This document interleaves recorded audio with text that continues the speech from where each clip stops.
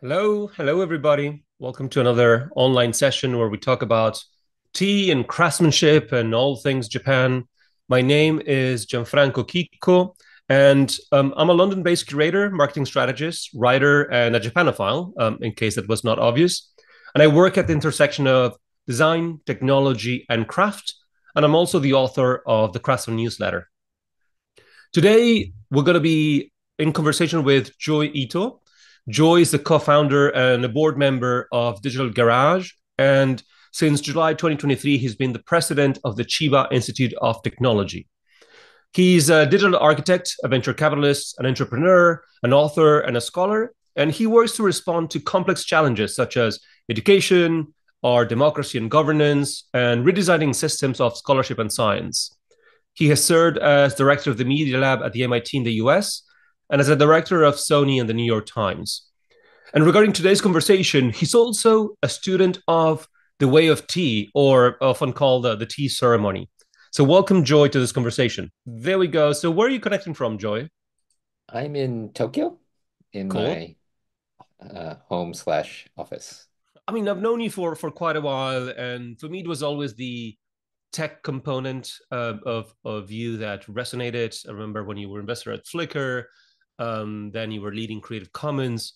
So I'm curious, how did you get to tea? Because if there's one thing I didn't imagine was seeing you in a kimono in a tea room in Seiza performing tea. Yeah, so the trigger at the end was a recent. So I came back to Japan in 2021, and I'd been away. I've been visiting a lot, but I hadn't lived in Japan for about 14 years. And I've gotten older, Hmm. and this is true for many people, but being away from Japan, your appreciation goes up. You miss the food, you miss the culture. So it was really kind of great to be back in Japan. And I have a business partner, Hayashi, and he ended up buying this it's not a resort, but it's like a retreat center called Numazu Club, which has Japanese kind of national treasure quality tea rooms. And he realized that he had just bought some amazing tea rooms but didn't know how to do tea. So he was looking for a teacher, and one of my mentors, Okutani-san, she's a very powerful woman CEO, but she's done tea and she's retiring to focus on being a tea teacher. And so I said, well, you should go to Okutani-san. And he said, well, she's scary. Can you go with me? So I tagged along to be sort of his sidekick. And then I just got sucked in. And I think the thing that sucked me in was, because I had was kind of trying to get more and more immersed in Japanese culture, and it was really, and we can go into why, but tea, it turns out once you get into it, is the perfect lens to see sort of everything. And I think I'm trying to remember. I think it might have been Sadler's book on tea, but there's a passage, or it may have been somewhere else, but it was basically a passage that says to understand Europe, you have to understand Christianity.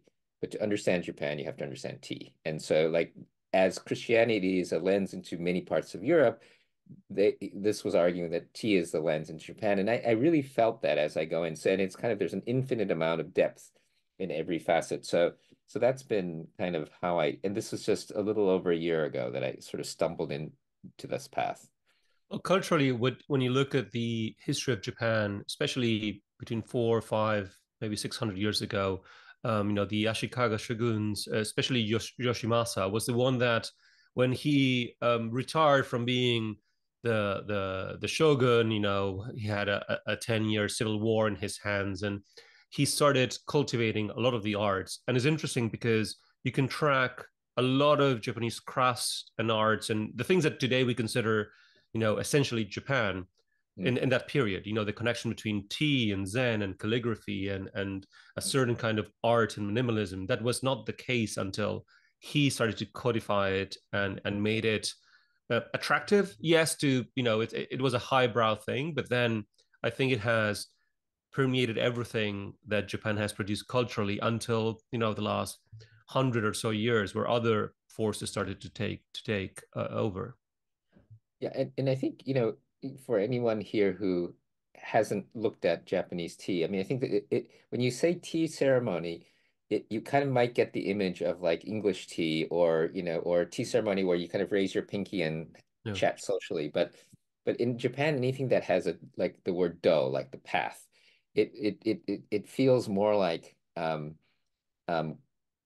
like a martial art than a social thing. And Japanese, I think, have a tendency to take things very seriously and obsessively. And I think there's a I wouldn't go all the way as saying macho because that was kind of the unmacho-ness of tea being kind of obsessively pursued by macho people was kind of this kind of weird twist thing about it. So it's not macho, but it's serious in a way that isn't like I don't know how it's quite deep. Yeah. And I think that's one of the things even I when I first was looking at tea from the outside, it looked kind of it didn't look nearly as deep as I imagined. And you could see people doing it very formally, but it felt I don't it's quite interesting the how much deeper it is once you get in than Yeah, it and I appears think the from the outside. formality is in I mean tea times rather recent because I mean Rikyu 400 years ago, he was the third in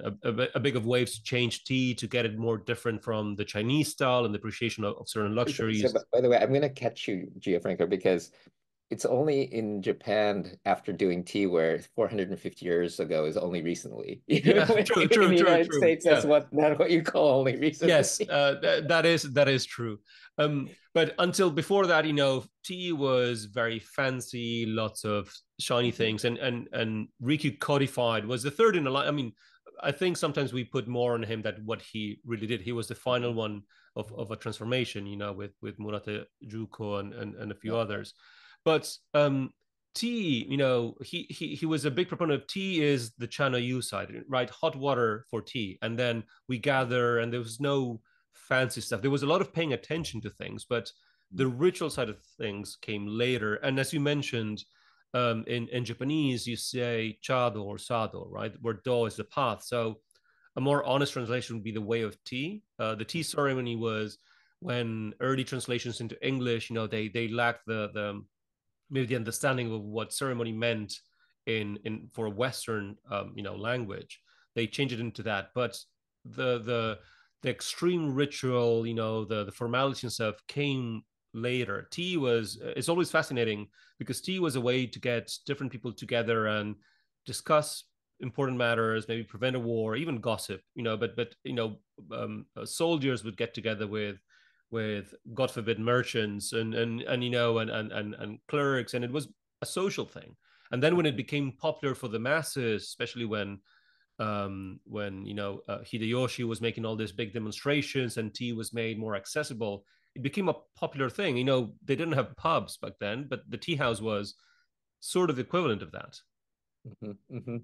Yeah, I think that's right. And it's so it's and to your point, I think it's interesting because there's Rikyu and then maybe Kukai before, but sort of Japanese have these heroes that are kind of pivotal, and they tend to happen like once every 500 years or so. And I think what's kind of interesting, even among so it's interesting, first of all, that the tea is on the rise in popularity with men Mm, and on the decline with women in Japan, apparently. And for the last round, I think probably post-war, the Ministry of Education and sort of the bureaucrats turned tea into kind of this thing that women do to become, yeah. prepare for being a wife, and that's unpopular as a thing to do. Whereas the sort of maybe I can be Rikyu too thing is sort of on the rise. So people who are kind of punk rock but want to be punk rock in the context of 1,000 years of history are kind of pursuing tea as the way. And they're really interesting characters who are doing tea. And it's interesting because even though we talk about the strict ritual, Rikyu himself was kind of punk rock, right? So He he was was he was breaking all definitely. the I mean, not rules, only he right? was goth before the goths with everything black and muted and stuff, but he was a big kick to what his master, I mean his lord Hideyoshi, who was all about glittery stuff and showing off and stuff, and it was almost an insult that Ricky was removing all of those things, making the room smaller, removing everything extra, using very humble objects in the tea room. I had a funny I just did this podcast with I interviewed Kengo Kuma and he's sort of discovering tea. And he said the very funny thing. So he was like, so Rikyu was this punk rock sustainability sort of minimalist guy, and he comes up with all these values, and then all these Edo bureaucrats turn it into formal rules, which is kind of aesthetically the opposite of what he Yeah. was, and he's like, and he was kind of comparing it to people who wear like SDG badges and stuff like that. And it was interesting. So there's a category of people who are adhering to the rules of Rikyu. And then there's others who are like, no, Rikyu wouldn't be doing that. He would be maybe not even doing tea. I want to be Rikyu. So Ochiai is kind of an example of that. So it's interesting to see also that like are you trying to recreate Rikyu, or are you now taking what Rikyu created and then being the follower of it? And it's a very different view into that. Yeah, and I titled this session from tech to tea because even if you look at one of Rikyu's students, Furuta Oribe, he was also quite a challenger, right? So he's changing shapes and colors and parts of the ritual. There's actually this manga. I'm not very much into manga, but when I discovered a manga from the samurai era from the Sengoku period that was all about tea and not fights, Kyoge Mhm. Mono. They also made an anime out of it, and it's all about Oribe's life, Hmm. and how he was probably a hedonist and loved a lot of the whole search for the objects and pleasures and stuff. But he was changing things, and the same way that when we talk about technology, innovation is that tricky word, right? Innovation starts at a certain point, the same way as traditions start at a certain point. I often point out that when you use the word traditional, you're talking about dead stuff. Well, tradition, things that have tradition, they're alive and they're constantly changing, and they might not be the same thing that they were 100 years ago, because the whole point of tradition is they start and they evolve and they have to pass it on. While traditional usually is the old way, the old school way, and it's stuck in the past. And tea has gone through that. It's with the super codifying things, starting to put labels. Before we started the recording, we're talking about things like wabi sabi. That first of all, in Japan, they wouldn't use both words together, but wabi cha was a way to stand out from what was normal back then, and now it Hmm. became a label applied to things. Oh, that's so wabi sabi and stuff. And Hmm. you were pointing out that maybe, especially talking about this 4 or 500 year cycles, maybe we're Hmm. coming up to a new one, right? Yeah. Yeah, and we were talking about this a little bit, but earlier, I think it was in January, I had dinner with Hoso-san, who is I think 16th or 17th, maybe some teen generation of kimono obi, and then he brought this guy named Yamashina, who's the 30th generation of the Yamashita family, and they're the stylists for the royal family. There's two, and so it's about 1,000 years ago. And so kimono used to be this multi-layer, huge thing that you couldn't walk in. So his family sort of consulted with the royal family back then and said, okay, well, let's reduce it to like 3 layers, which is basically the underwear, and then unlocked their ability to walk. And then about 450 years ago, Rikyu's period, when they reunified Japan, so there's this thing called the Monsuki Hakama, which is you put the family crest on a black kimono and then you put these pants on. And um and and he said he has a log of Ieyasu and his ancestors talking about how now that we've ended the warring period and we're sort of consolidating, and you want to kind of get all these warlords all lined up looking nice, let's change it and create Monsuki Hakama. And then Rikyu comes in and brings in this sort of wabi minimalist thing. And there before that you have Miyabi, which is kind of the thing that you were talking about, glittery and fancy. And so there's these two guys, sitting there talking about, well, the Miyabi's kind of cool, and we're kind of getting tired of wabi after 500 years.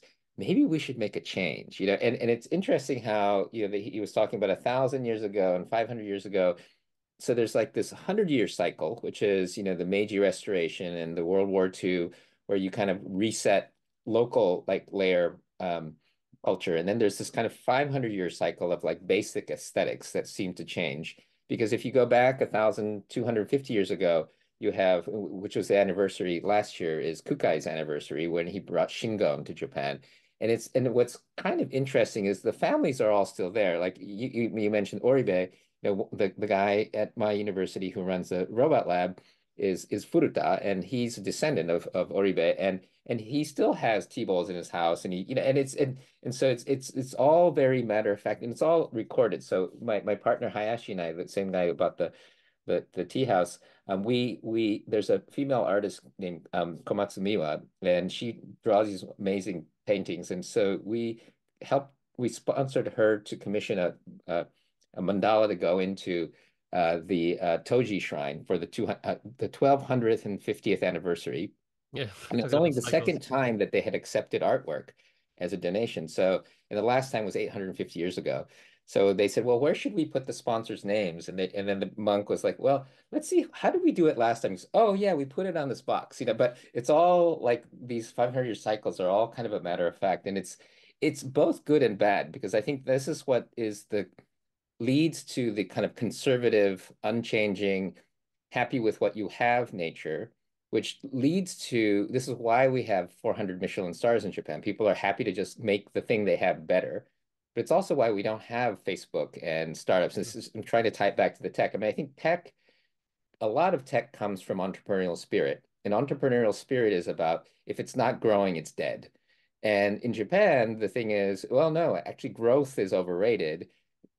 Sort of flourishing in place is what you get. And that's how you get a 30 generation family, matter of factly talking about changing something after 500 years. But then I wonder, because both extremes have something interesting, but often we suffer in the middle, right? You have things you create and you put out digitally, or even the hardware we put out that in 5 years' time is not going to be around, or um, I wonder what's going to happen to all the photos we publish online in not 20 years, but 100 and stuff. It's just the usual thing. If an alien comes and they look at, what we left, all our digital stuff, is it going to be there? Because it's not designed to last. The hard disks and stuff, they cannot be sustained alone.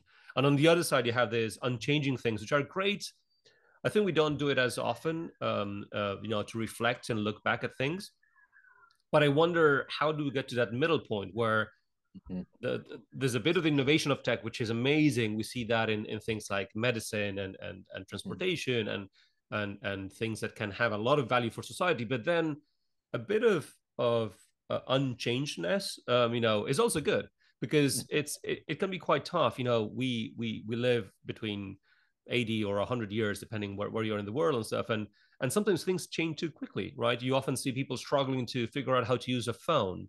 I remember with QR codes, my mom was struggling because before she didn't need QR codes. During the pandemic, QR codes were compulsory, and she felt left out. And she's relatively young compared to 500-year cycles.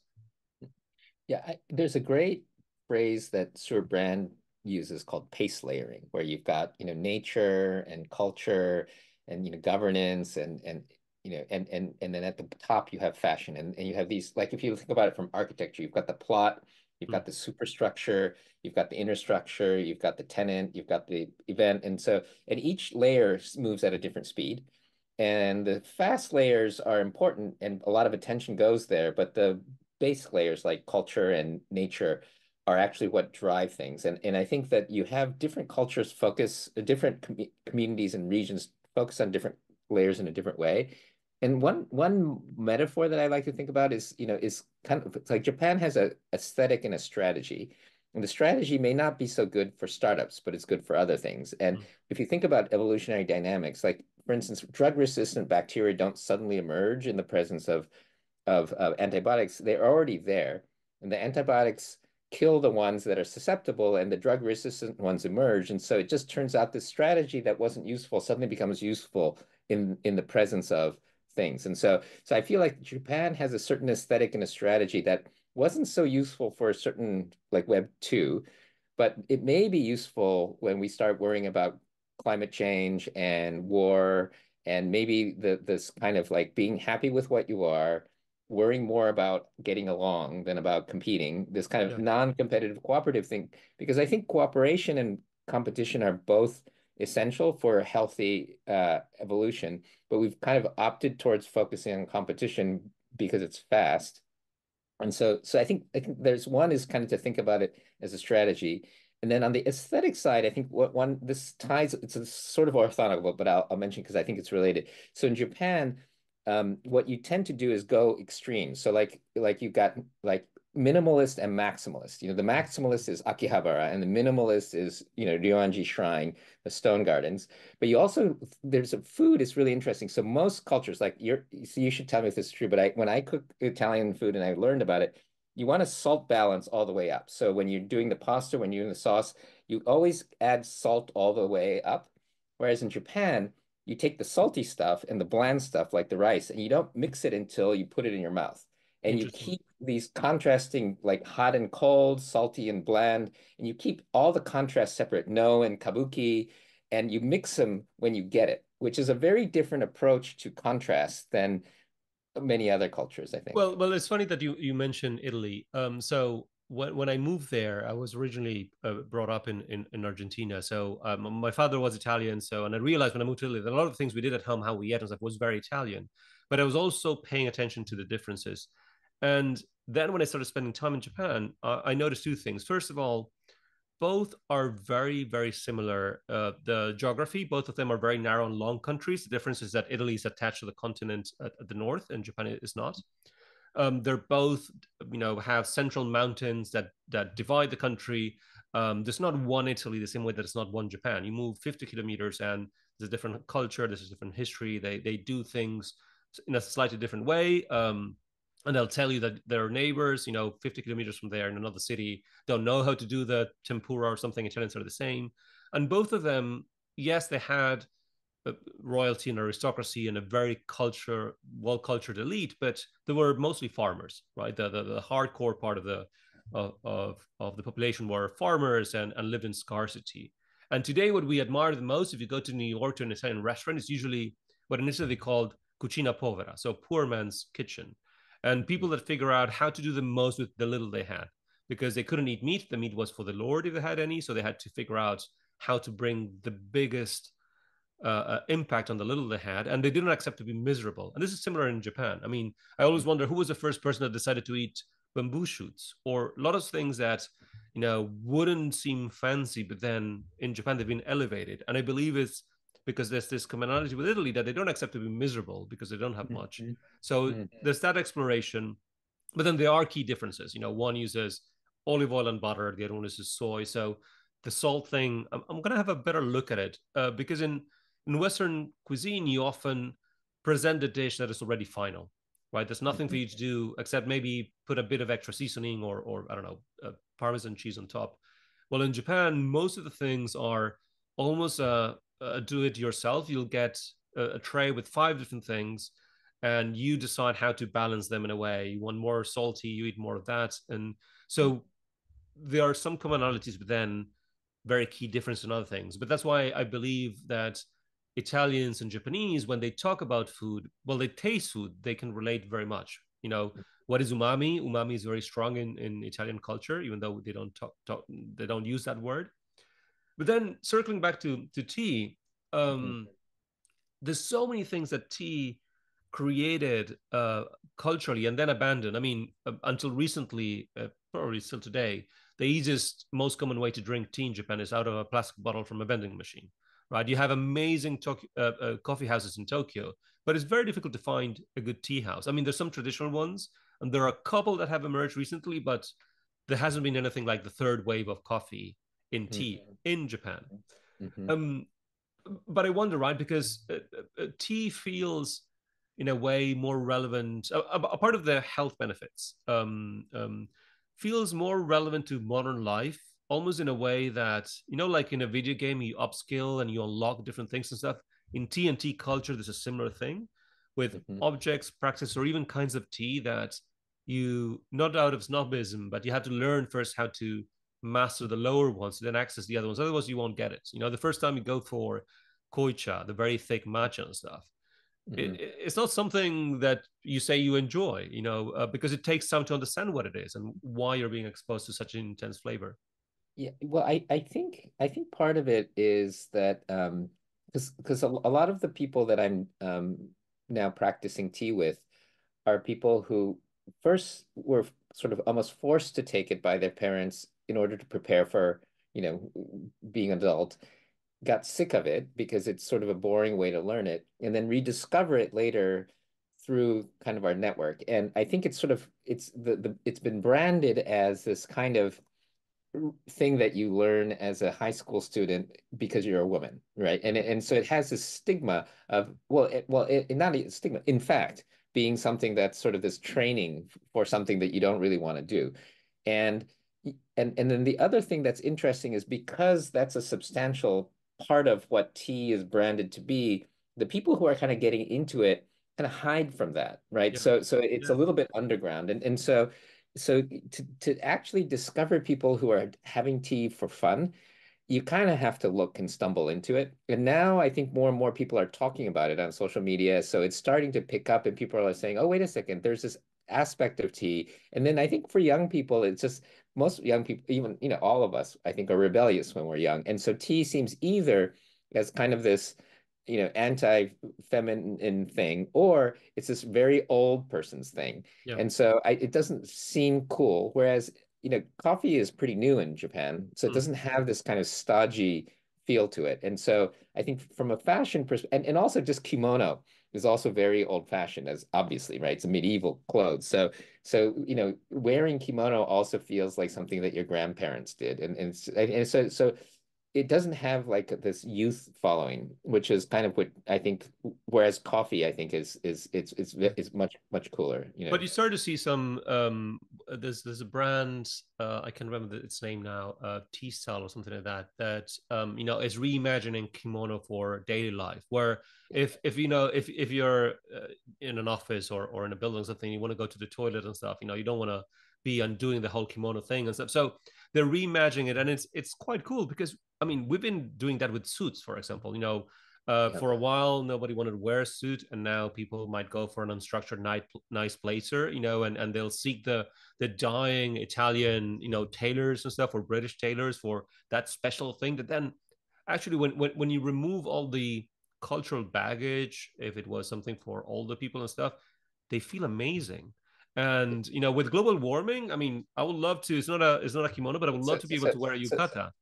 and this is slightly the difference between doing tea and kimono in Japan versus elsewhere, because in Japan you have the kimono police and you have Yeah. the tea police who will come up behind you and just like, Well, but and abroad you'll have the cultural appropriation police. If I wore a yeah, yeah. kimono on the streets, people say, "Oh, what are you doing? You're not Japanese and stuff." I say, "Well, Interesting. and I don't. I mean, I don't wear a kimono, but I sometimes wear a samua, the working Hmm. robes that Yeah, yeah, monks yeah, use and stuff, and they're very comfortable, especially if I'm working from home. And yeah. if it's warm, it doesn't get too hot and stuff, but it does raise an eyebrow, and people say, "Oh, are you pretending to be Japanese?" No, it's just comfortable, and I like it.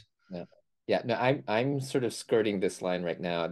I think one of the brands is Wise and Sons, is kind of a new Yeah, style that's the kimono. one. Yeah, Yeah, and but I'm very scared to wear it because I worry about, and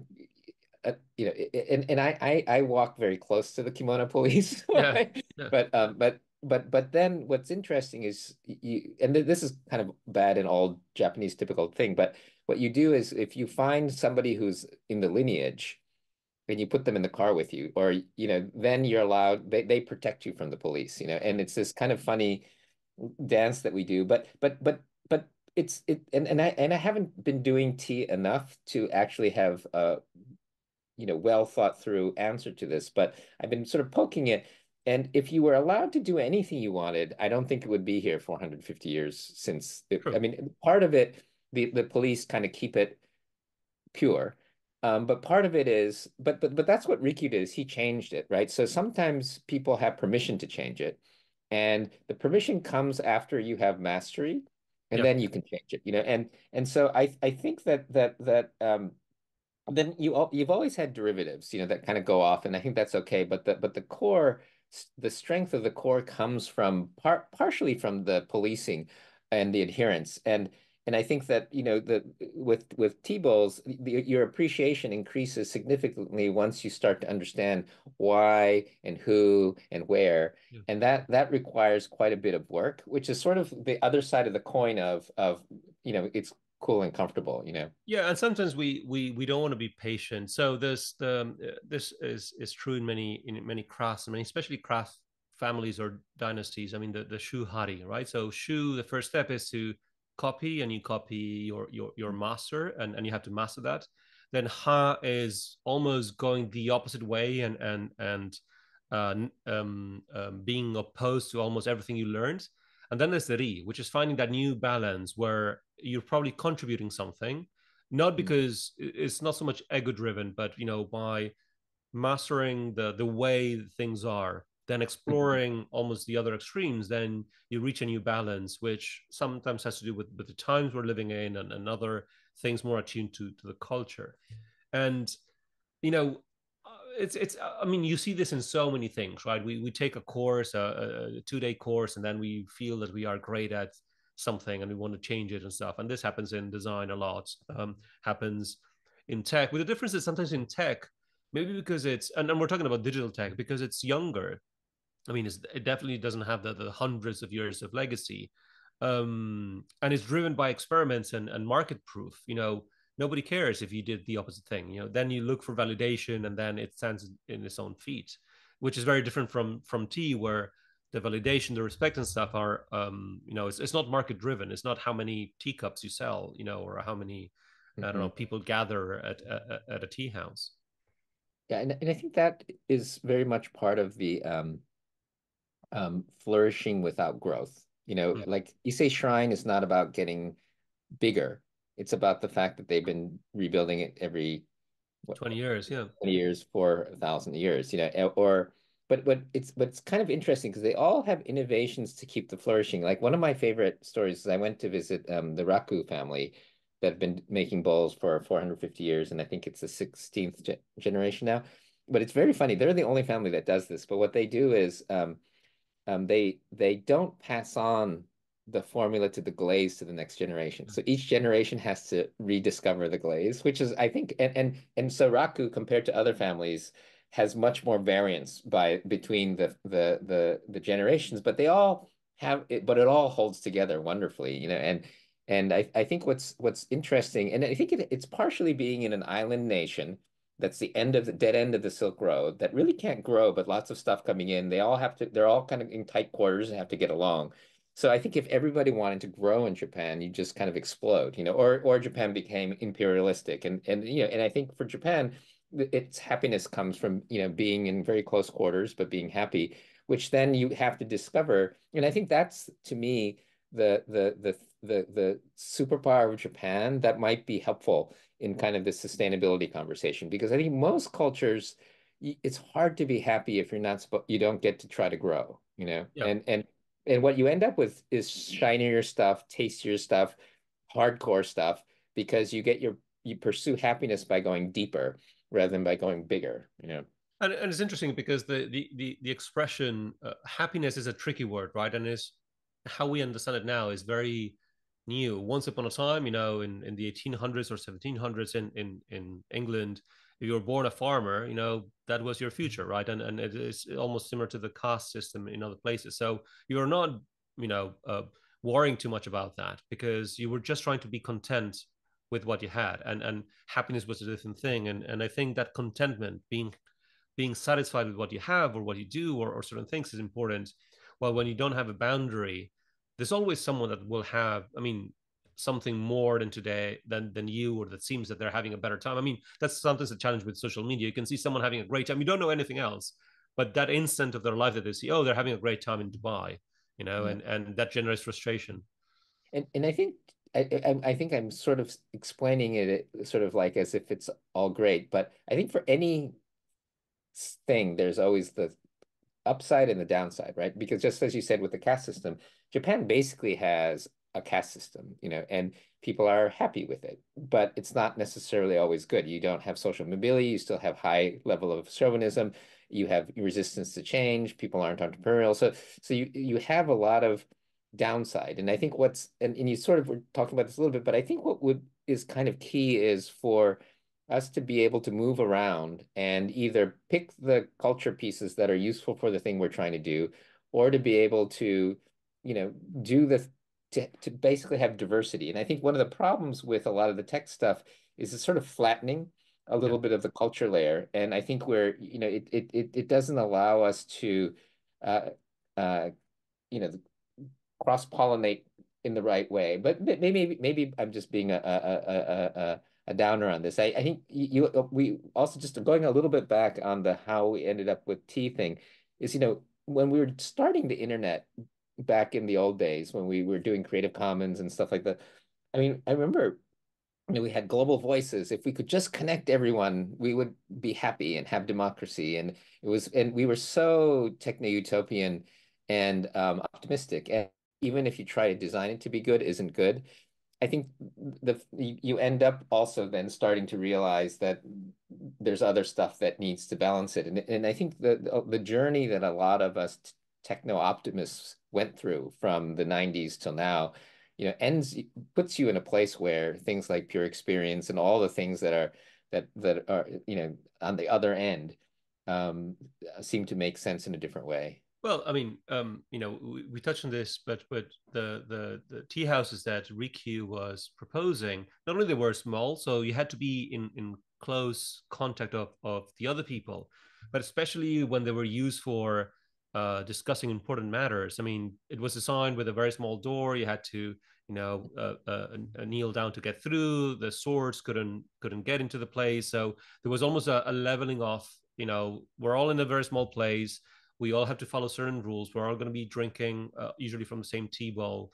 You cannot demonstrate your power with the swords and stuff. Your staff has to stay outside. And then there was that intense human connection, which these days, when a lot of our communications are mediated by a device, is almost the opposite of that, right? It's easier to be mean to someone when you don't have to face them in a 2.5, tatami room or something like that. And I find that sometimes what I enjoy of tea is the proximity, the feeling, the feeling the tea bowl, the smelling the incense, the paying attention to what the host has done for you, which might be on the scroll they picked. And you realize that all those things are not random. Someone is taking care of you. Is almost the opposite of what's happening with customer service, where we're trying to remove the human from it and automate it because it's more profitable, and humans are messy. Mhm. Tea brings a lot of that messiness in a controlled environment. It's not just anything goes, but it allows you to almost celebrate the best of humanity in that contained space. It was designed for that, Mhm. and not for I don't know if profit is the right word or growth is the right word, but it's almost like we lost all the boundaries, and some boundaries were very useful. Yeah, and I'm just right now building a tea room at my university, and we have a pretty large space and everything like that, but we were looking at various different sizes, but I decided to go with almost the smallest one possible, exactly for what you were saying, because it doesn't really change if it feels like a classroom, it doesn't change anything. But it's the fact that if we do tea, you're going to be here Yeah. and we're going to be in such a small room, which is going to be asymmetrical and brown and kind of the opposite of the rest of the place. And so it's kind of like this completely different world that you're entering. And if it feels at all like the rest of the world, it doesn't Yeah. have the same effect, And a bit of that scarcity and limits, and that's I wanted to touch actually on the frustrations with you. So you come from this tech infused culture in two different worlds, in Japan and the US, and everywhere through tech. um but then you are studying tea formally too, so you are going to tea practice, and you have to learn certain things and rituals and stuff that are there. um Mhm. Tell me about how was that process, because you decided to do this. It was not forced on you, when you were a kid, or maybe it was back then. How is going from this, everything is possible, so no, these are the rules, it doesn't Yeah. matter if they don't make sense. You have to first learn these things by almost by heart, and to even have a chance to then change anything. Yeah, I think part of it is my interface with tea is a lot of it is my personality. So I'm somewhat obsessive, and I really like to learn complicated things as kind of it's an interest-driven learning thing. And the thing that's interesting about tea is it's frustratingly deep and complex. And so with like tea ceremony, like just the movements, at first you're just learning the motions. And then you sort of learn why each motion, like the order of things. But then once you get that, it's like, no, no, no, your fingers should never be splayed. No, your back should be straight. And then when you do this, the sound should be this way. And then like Rikyu's one in his 100 verses, no, when you put something down, you should put it down as if you're letting go of something you really love that you don't want to let go. And that has to be the feeling. And heavy things should be lifted as if they're light. And light things have to, and so there's an infinite amount of polish that you can put on, and you don't even notice it until you get to the next level, and you get to the next level. And what you realize is that just it goes all the way for like you could and like carving tea scoops, there's like an infinite whole lifetime of that. And so for every little piece of tea ceremony, there's like an infinite amount of otaku obsessiveness you can go. And in fact, historically, once you start to learn the history of everything, you can actually identify the person that did this thing obsessively, and you can then find the artisan in Kyoto who's making who's the god of saws, which is the perfect saw for cutting the end of the tea scoop that you can, and so for somebody who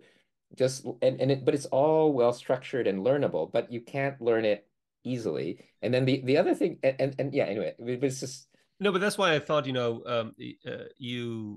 are or were an avid video game player and stuff, and it almost feels like every step in T, there's the level, there's the boss, at the end of the yes, level yes, and stuff, and then when you think, oh, I got it, I defeated the boss, then no, and this is this new thing. So this constant upskilling, unlocking new yeah, things, and that you thought that were not useful or didn't make any sense, and yeah.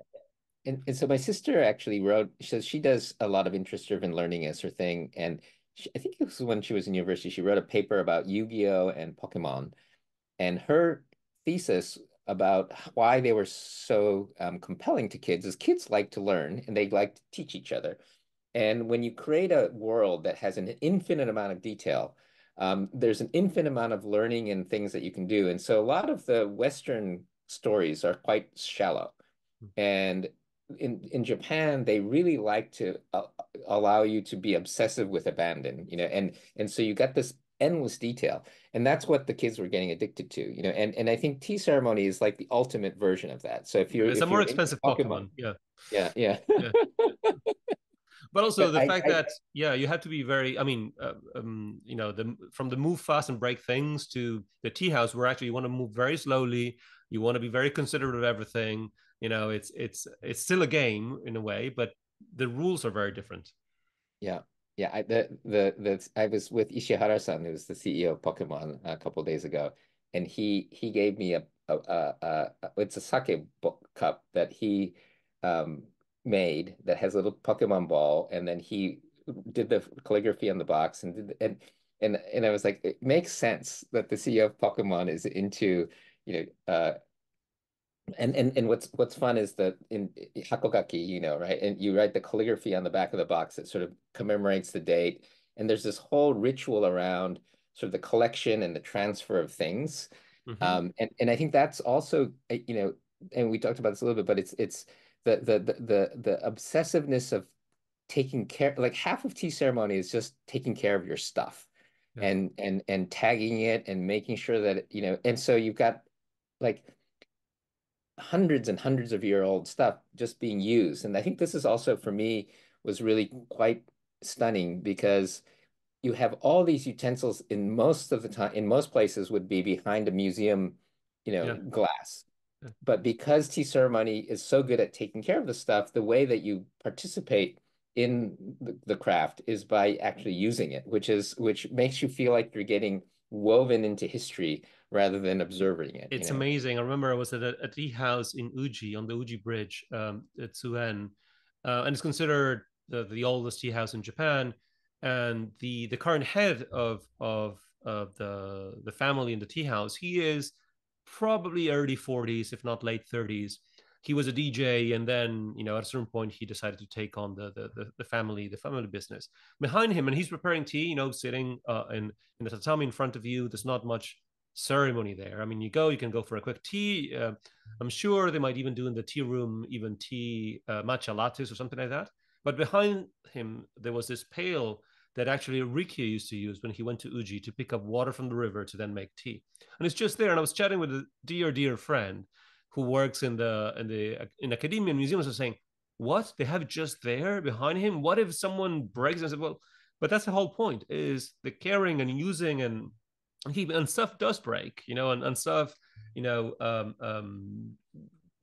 degrades and stuff. Not everything lasts forever, Hmm. but there's both this tension between the being very present in the moment and taking care of this, to the also thinking and projecting, 100 years into the future, how are we going to make sure this is still around. Hmm. Hmm. So, I want to get into some of the punk stories of what do you yep. think are the current punk stories of tea, but someone was put a question here in the chat, and now we're talking about how in tea you have to pay attention to everything. It's even rewarded to do the things yourself. Eventually, you'll make your own tea scoops, and I'm trying my hand at making mediocre tea balls, and I'm very good at making mediocre tea balls. Hopefully, but and it all comes through my interest in tea, but the this is very slow and human intense. And on the other side, we have a trend now with especially generative AI, where we almost don't want to illustrate things anymore. We don't want to do them by hand. We don't want to do the presentation. We want to outsource this. And now this is the peak moment, right? Where everyone, there was a cartoon that said, to whatever chat GPT kind of thing, please turn these 3 bullet points into a 40-slide presentation. And on the other side, there was someone saying, please Mm. turn this 40-slide presentation into 3 bullet points. What do you think of this trend of trying to automate everything and remove the human craft from it?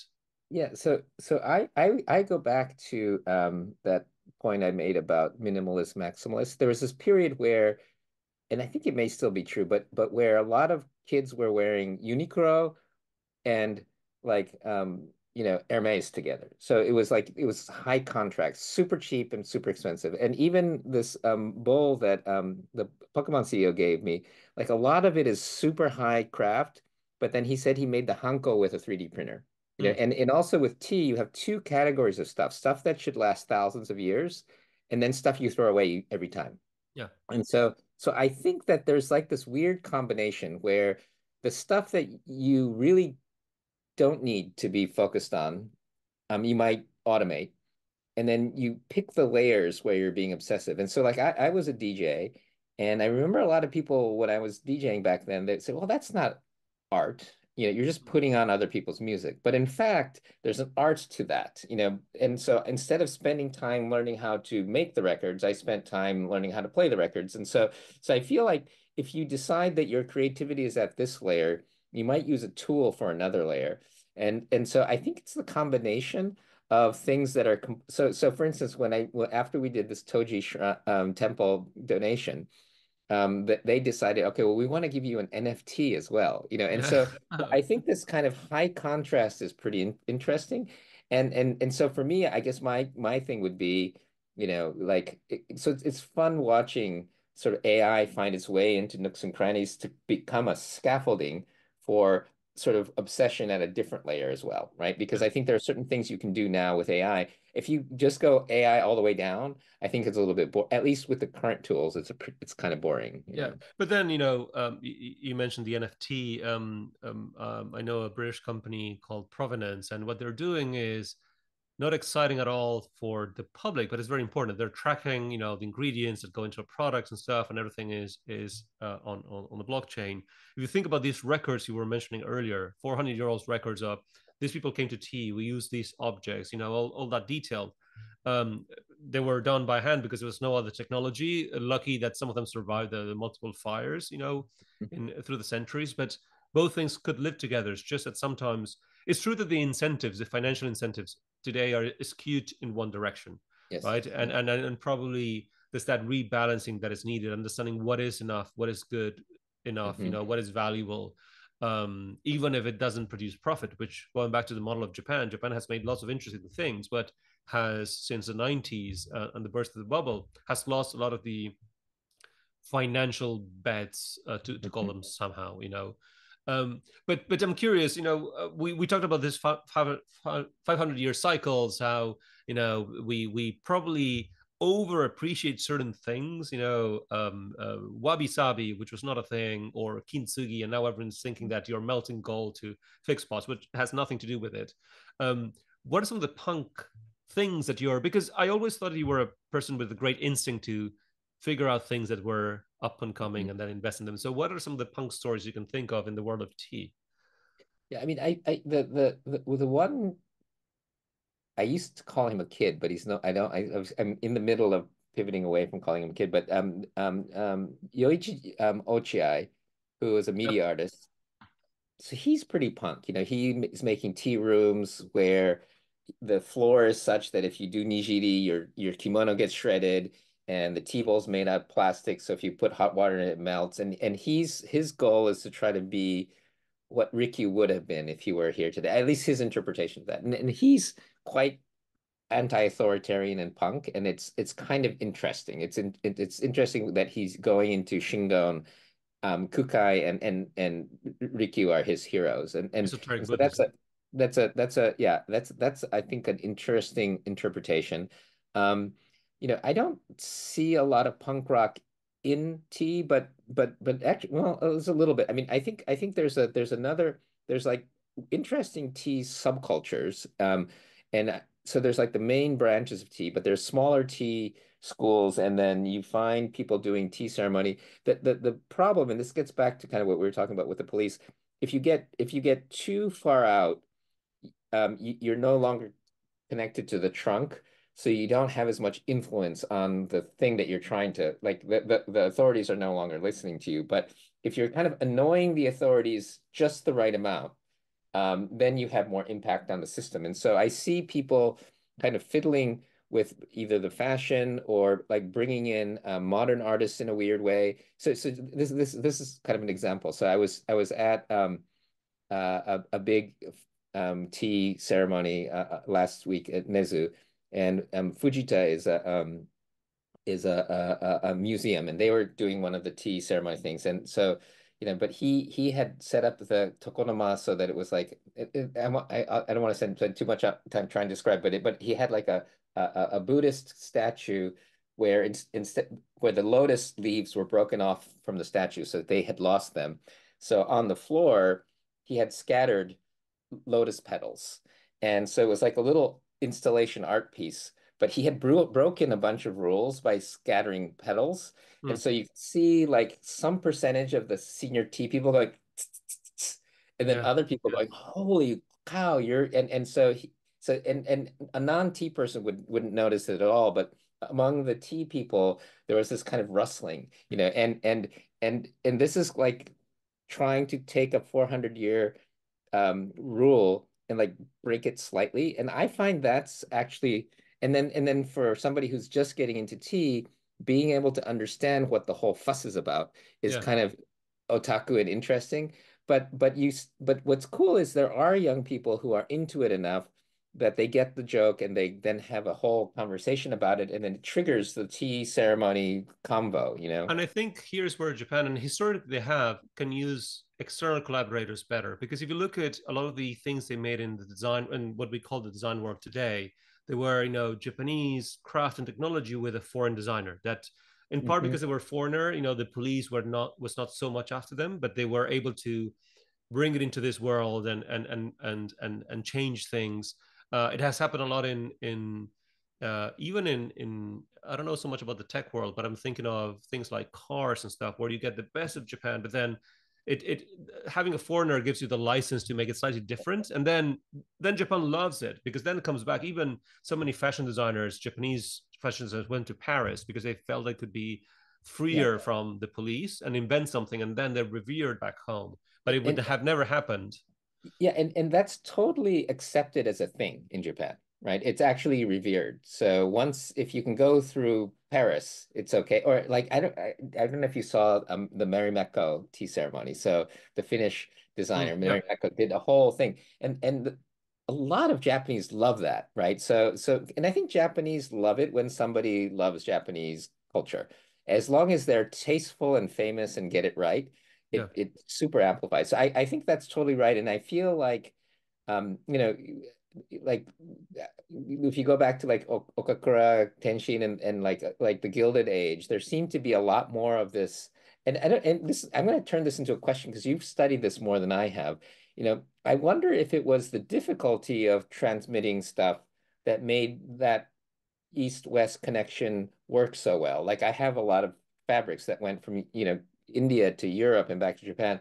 And is the flattening making it harder to do what you were just talking about going back and coming, or is am I just not Yeah, I seeing mean, as it's close?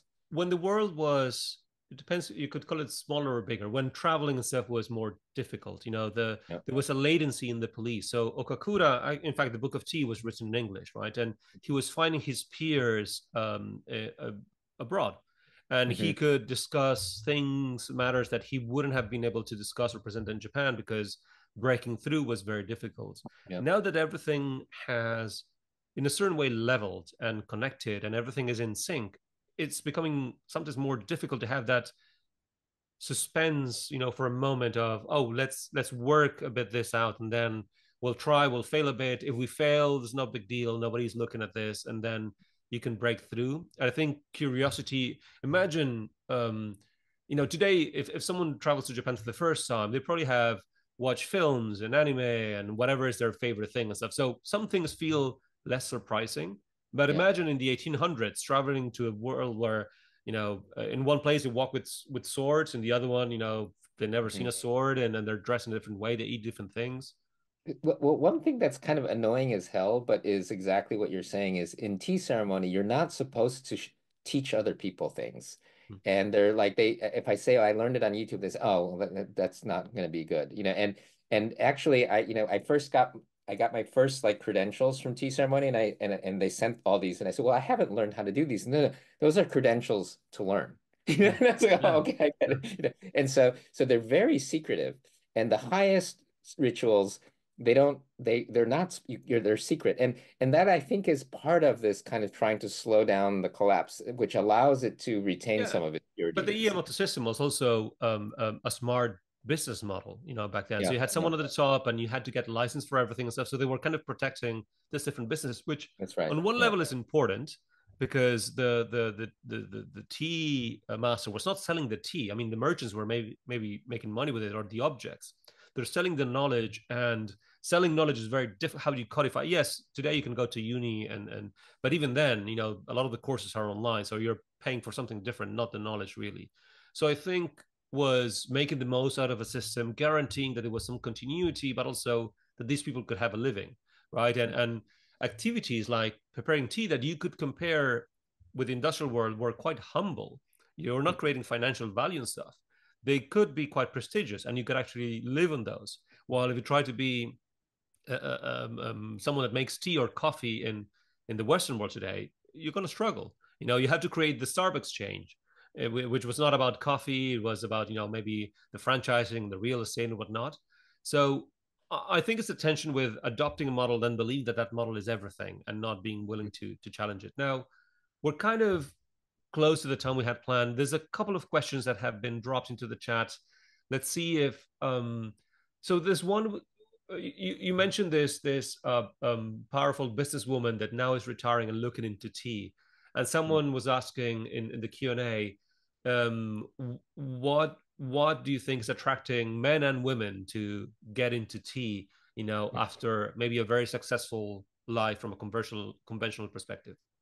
Yeah, I do think it's kind of like a good video game. Like I remember Richard Bartle, who did Mud, said there's like four character types. There are people who pursue the lore, people who like self-actualization, people who like PvP and competition, and people who like to socialize. Mm. And I would say T is probably the same. Some people are doing it because it's an interesting social endeavor. Some people are kind of obsessing about learning how to do it, self-actualization. People are collecting. So I think it's very different reasons.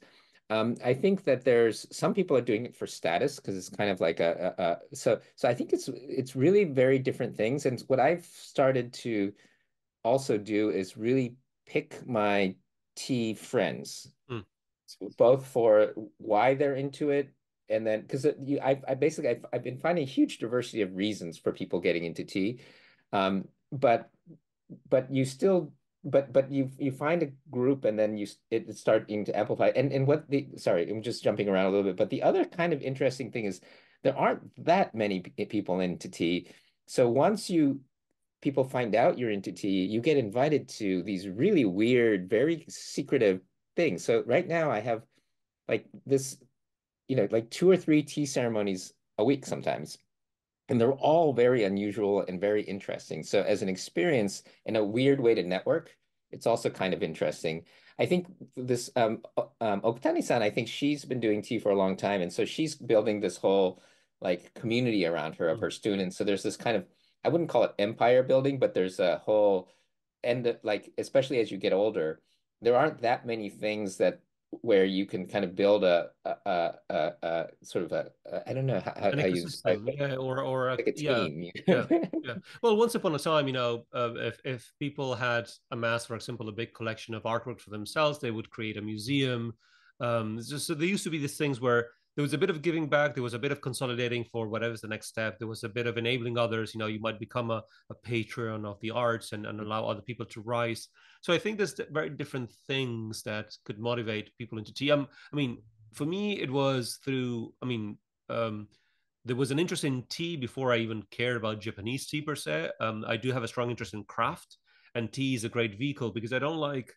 No, let me. It's not about craft as art, which actually in Japan until the 1800s there was no word to differentiate craft from art. They were the same thing at different expressed in different ways. There was highbrow and lowbrow, but I love to experience craft, right? So if I have a T-ball, someone asked me at a fair if it was a maker or a collector, and I sometimes make T-balls and stuff, but they're very bad, so I wouldn't call myself a maker.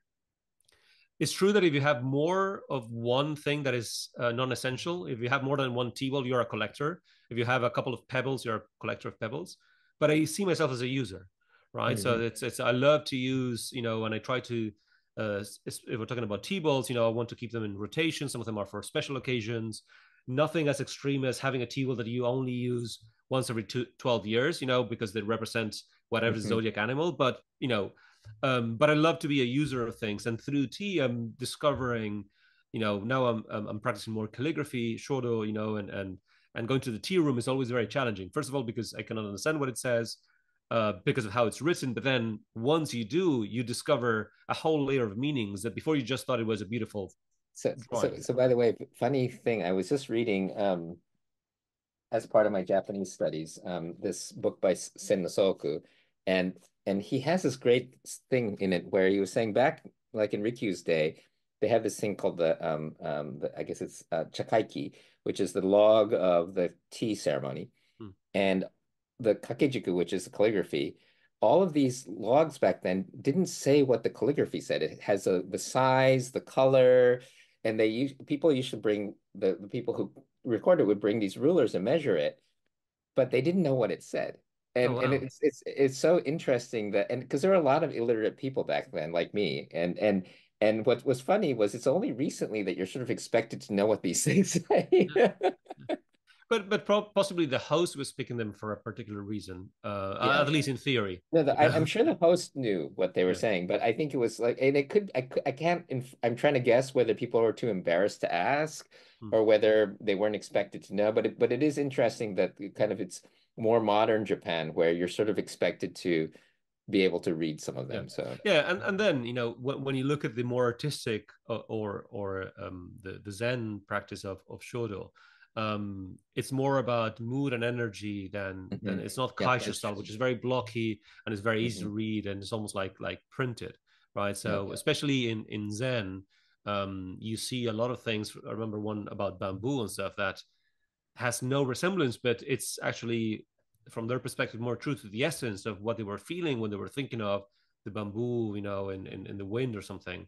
And the Hmm. calligraphy is in between objective meaning, the word, and tacit meaning, the feeling. Joy, I've loved this. There were a few more questions that came in. I'm just going to mention two of the quick ones, not to steal too much of your time. One says, "Do you have any tips for a visitor to Tokyo on where they can experience tea?" It depends really on kind of what, sort of getting back to the thing, what element of tea that you want to do. Um, uh, so if you happen to luck out, the Mizu Museum. Museum has sometimes publicly accessible tea ceremonies, Yeah. and you literally are touching, museum level tea bowls and things like that, and people will explain it, and you can find tickets. So I would look at Nezu Museum for their schedule. So that's probably like if you're interested in the utensils and the history, and a lot of tea schools also have classes and other things for non-Japanese speakers. I think Urasenke is the largest, so most likely to be able to find something. And many tour guides also can set you up with a good tea ceremony. Um, Many of the like if you go to Akasaka or some of the ryote, which are fancy restaurants, often will do some category of tea ceremony. It's a lot easier to find in Kyoto. Kyoto, just about every other place you go to has some version of tea ceremony as part of Yeah, what their is difficult is to be instruction. invited to the tea room because some of them have the front one where you can go and order tea and there's a menu and stuff, and then Yeah, you yeah, can always peek and see, oh, there's a private room and stuff, but there's yeah. no button to request that, and you have to, yeah, But I guess the key is just to say you're interested in tea yeah, ceremony because then people will help you. And yeah. I think that like and the more you get into it, the more likely they're going to take you to the nice Definitely. tea room. But as you said, there's different levels because, for example, if you're into tea, the substance, the tea leaves and stuff. I mean, Mhm. Ogata has been creating some modern tea houses where all I the see. focus is on the tea, the product. So you have Higashiya and Ginza, which is about wagashi Mhm. and tea. You have Yeah. Sabo. You have the Sakurai tea experience, and they're all very different. I could recommend them or Yeah. not for very Or, different reasons. or Ippodo, right? Yeah, yeah, Toraya. If you like wagashi, Yeah. Yeah. Toraya, especially in the Akasaka one, they pay a lot of attention to the tea side of things too. Yeah. But it really depends. Sometimes, what I missed, and Higashiya from Ogata has it is I was missing a place like a coffee house where we can catch up, have good coffee, but it's mostly for conversation. I Mhm. mean, if you go to a famous traditional tea house, they're not expecting you to be there chatting with friends for 2 or 3 hours, Yeah, right? that's So true. even though that was originally the point, you went and gathered with other people, in a tea room to chat and gossip. So true, there's very very different layers, and chatting to people and asking and being humble in your requests. It's not about the money and stuff. Does often open a lot of doors. Yep. So the last question. It's can you reflect upon what T means to design research and research through design? And it's a tricky one because I don't know how to interpret that one. So research through design. So what T means to design research and research through design. I Oh, wonder through T T. experiences if you can, yeah, Yeah. Well, I think so. So again, my favorite book for interrogating this, at least so far, is The 100 Verses of Rikyu. And it's just little tips on why you do this. And what you realize is that for every little rule that may seem kind of peculiar, there's a very functional reason behind it. So there's like this form function thing. mm, And weirdly, tea ceremony is beautiful, but it's always the absolutely most efficient way to do the thing that you're trying to do in some version of efficient. And Rikyu obsessively tries to decide where and like each thing that you put down, you have like little rows on the tatami mat. They're specifically defined. So when you put the top holder, it's three links in, three links out, and so it's mm. all defined, but it's all actually extremely exquisitely designed. So it's not there's nothing random about it. It's And like a Dieter Rams of the T world. Without the challenge is that you sometimes don't get the 10 principles beforehand, so you cannot understand why. But yeah, there's yeah. a grid, there's a perfect designer's grid in the tea house too. That's right. But then there's this kind of imperfection that's also built in, right? So nothing is symmetric, and the rules about the asymmetry, like you should never put wood on wood. You should never put this with that. And then there's also, even with the seasonality, like you should do this, but you should only if you have a flower here, you shouldn't have a flower on the bowl. And there's like all of these rules, but they all make sense either aesthetically or functionally. Yeah. And you can sort of see how it evolved. And then if you go, and then once you start to understand it, and what's really this wonderful thing is when you start to like for instance, when you hold the wastewater bowl, you turn one way. When you hold the tea bowl, you turn another way. But it's because you don't want the guest to see the wastewater because it's dirty. And as you start to learn the rules, and then it clicks suddenly why this is this particular way, there's this kind of unlock. And we're no longer answering the question, but I guess the question would be that I think tea ceremony was designed by some exquisite designers who are doing some form of research, and it wasn't just because, which is what it feels like when you first start learning it. Also because we now know the final shape of it, but I'm sure they went through iterations. And you sometimes, when you read some of the logs, there's an old book called, I think, Stories from a Tea House Window or something like that, that a friend recommended a few months ago. And it's a compilation of what you do, what you don't do. And sometimes they say, oh, before we used to do this, now we do this other thing and stuff. So there was an evolution. It's just that when you see it without living in the history, you just see the Mhm. conclusion. Yeah, And the conclusion was very seldom a random thing that someone said, "Oh, I want it to be this way because I just like that color." yeah, exactly. Joy, I could talk about tea for hours and hours. We don't have that privilege today, but this is fascinating, and especially fascinating because we started with this, right? Tea was seen as this very old school thing, only for old people, but it has a richness and it's very fractal. I mean, you can go down lots of rabbit holes. If you're a visual person, you have that. If you're a tactile person, you have that. If you're someone who likes to create things, you have that. If you just want to follow the rules and be passive, you have that. I'm happy to see that at least in different pockets of the world, or maybe my world, it's coming up because the world would be less interesting if tea and what tea represents, not just the beverage, but all these other disciplines, Mhm. would be less rich if they were not out and about. Yeah, and I think tea ceremony is now as a university president is probably the place where you can be the most punk rock without getting police to come after you. That's fantastic. Joy, thank you very much.